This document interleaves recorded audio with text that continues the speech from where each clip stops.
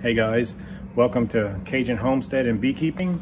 I'm here with a little info on Man Lake's little hoodie with the netting. I guess you guys can see this. Do not buy it.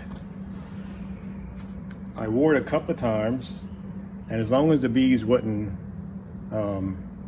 getting after me, it was fine.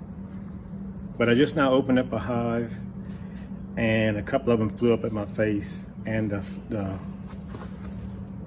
failure of this thing is the distance around the neck area and the chin area.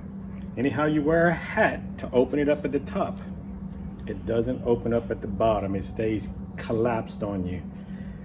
And the bees sting you in the chin. They lit me up. At least 2 or 3 of them did. And when one hits you in the chin, they all just dive bomb on you. So yeah, if you see this on the Man Lake, it's pretty cheap, and I see why. Do not buy it. Cajun Homestead and Beekeeping out. Thanks guys. Don't forget to like and subscribe. Out.